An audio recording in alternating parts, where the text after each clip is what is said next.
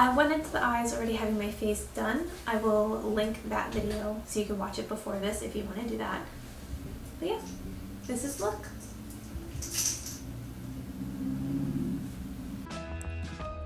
Okay, so as I stated, I already have my makeup done, my base makeup from a previous video. So I'm going to start by applying some of the RCMA No Color Powder quite heavily underneath my eyes to catch any potential fallout.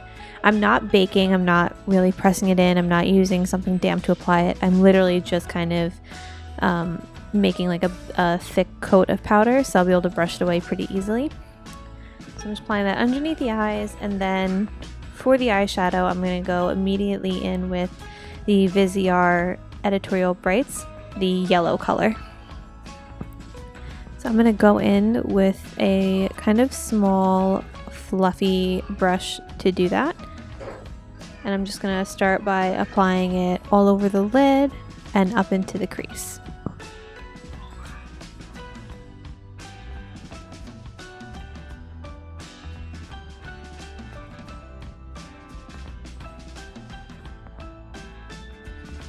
All I had on my lids from before was just a little bit of foundation and translucent powder.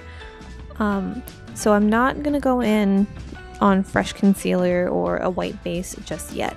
I'm putting the yellow color down first and building it all over the lid and the crease, because this is going to kind of basically act as also the transition color and the crease color.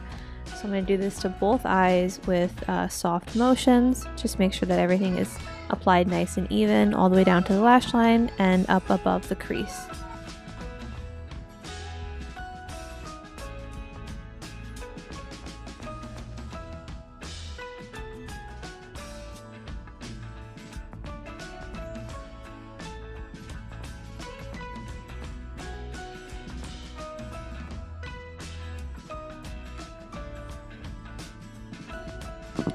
So now I'm going in with a little bit of the Danessa Myricks Vision Cover Cream Concealer Wand. This is in the color W1. I'm just very lightly applying this onto the lid on top of that yellow shadow. I'm not doing a cut crease, although if you want to, you can.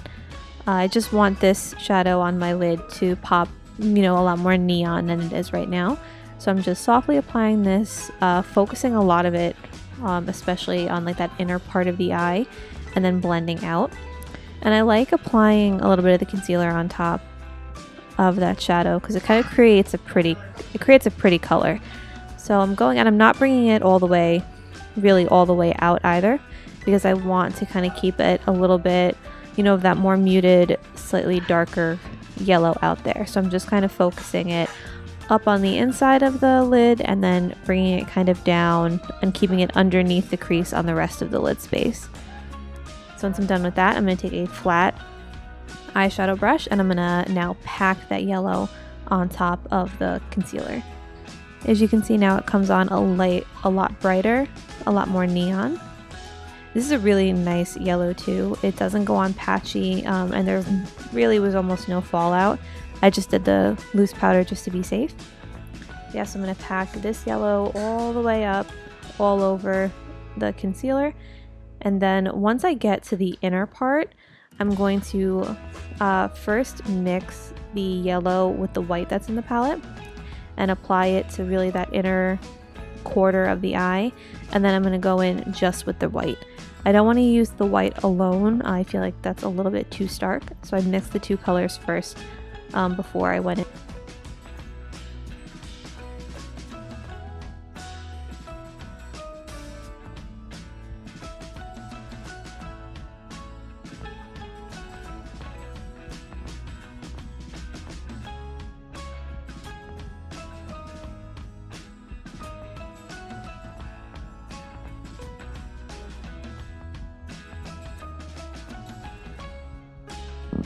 So now I'm going to go back to my face, which as I said is already done, and I'm just going to brush away the loose powder that's underneath my eyes.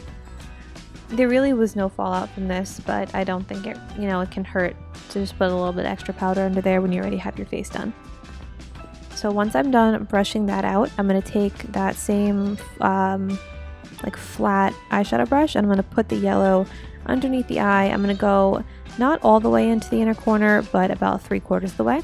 And now I'm going to go in with this Thrive Market nude shimmering highlighter slash liner stick. I'm going to apply this on the waterline and on that inner corner of the eye. It's a really pretty color. It's not super intense, but it's also going to give a little bit of wetness for the next shadows to stick to.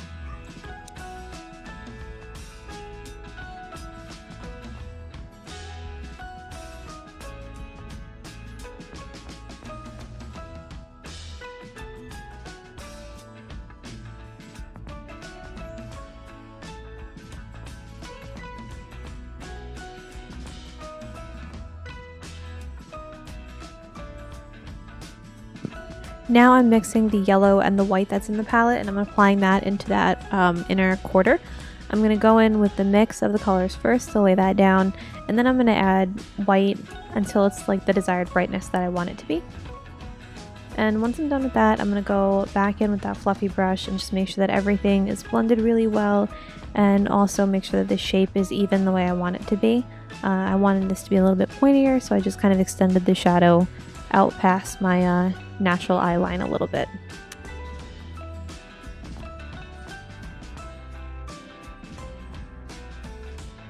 Now I'm going in with a highlighter that you see there. It's by Sephora. I'll put the color in the description box below, but it's kind of a dupe for NARS Albatross. So I'm first applying that to that inner corner with the fluffy brush, and then I'm going to concentrate it more using my pinky finger right on that inner corner, like that little V from the tear duct. And I'm just going to, make sure that both sides are even, blend it out with my finger. And then I'm also going to now add more of that same highlighter on the face, just to kind of tie everything in together. There we go. And I'm going to go in with some of that really almost empty little mini bronzer. That's Becca's Wild Honey, I believe. I'm going to bronze just a little bit around my cheeks. Not a lot, I just want to put a little bit more color into the face.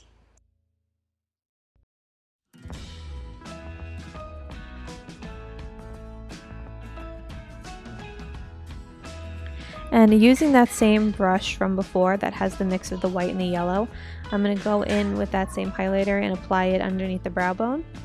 It's going to give it, a shimmer, but still keep kind of like that yellow tint.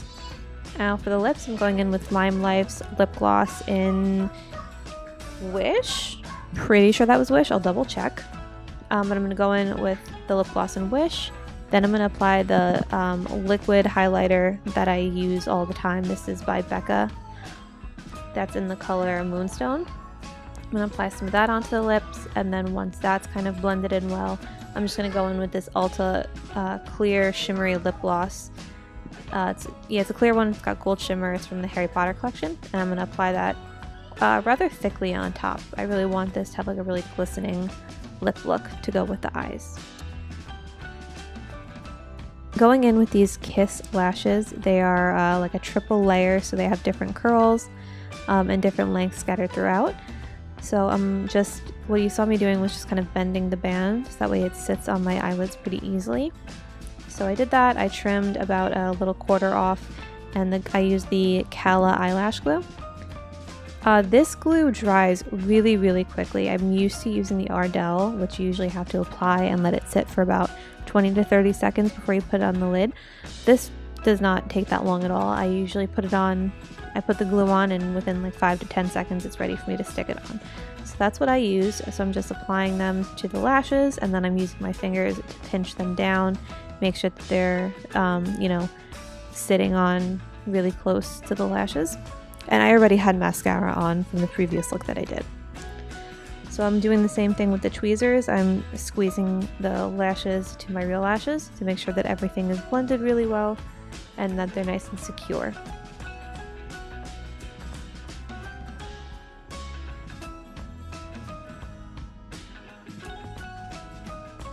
Once I do that, I just kind of brush and position the lashes to look how I want them to look. You can absolutely do this look with a more natural lash, but I like it with something a little bit fluffier and a little longer and more dramatic. So I applied more mascara on top of them, and I realized that when I blinked it was kind of transferring onto the bottom. So after I wiped it away a few times, I realized it was still going. So a little trick that you can do is just put your Q-tip there and blink, and it'll pick up any of the excess mascara. But yeah, that's the completed look.